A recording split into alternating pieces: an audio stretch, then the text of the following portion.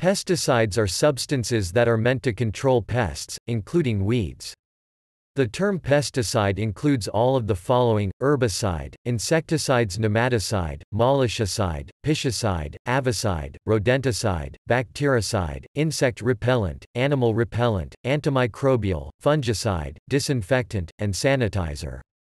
The most common of these are herbicides, which account for approximately 80% of all pesticide use. Most pesticides are intended to serve as plant protection products, which in general, protect plants from weeds, fungi, or insects.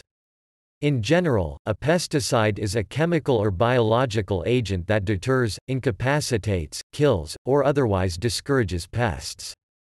Target pests can include insects, plant pathogens, weeds, molluscs, birds, mammals, fish, nematodes, and microbes that destroy property, cause nuisance, or spread disease, or are disease vectors.